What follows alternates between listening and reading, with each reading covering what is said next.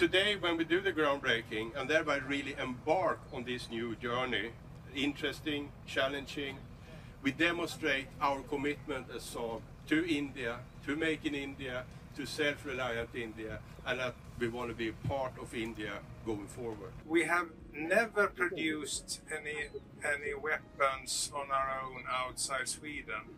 So this is a historic moment for us, where we actually now start building our own factory outside Sweden.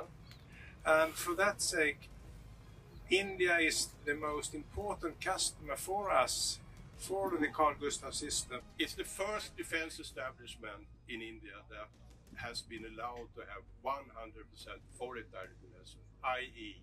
we can own up to 100% of this entity. This milestone that really proves that Saab has commitment to India, and we have talked a lot about Make in India, but now it happens.